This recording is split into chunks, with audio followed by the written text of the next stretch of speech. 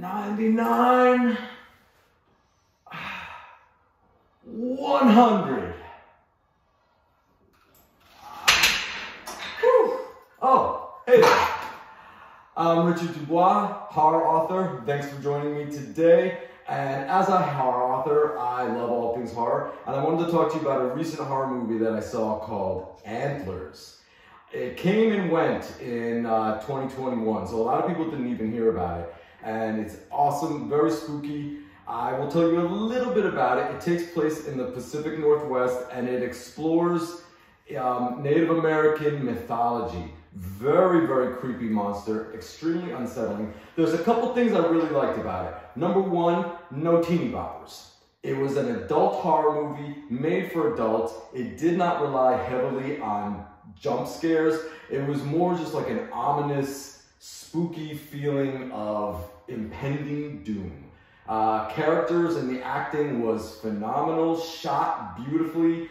They also did an expert job at only revealing little pieces of the monster. They never just laid it all out there with really lame CGI. This was so well done.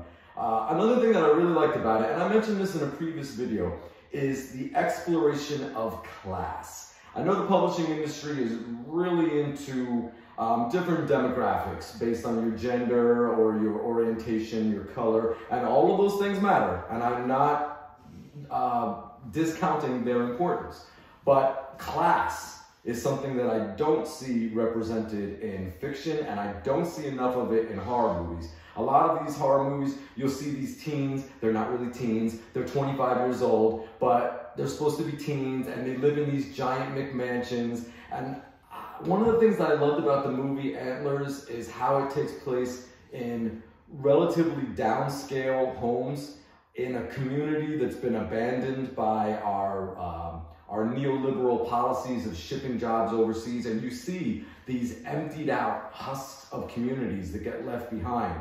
And that also just lends to the feeling of the creepy, eerie feeling, because, I mean, nothing is more horrifying than the feeling of constant poverty breathing down the back of your neck. And that's something that Antlers makes expert use of. The child actor, phenomenal job.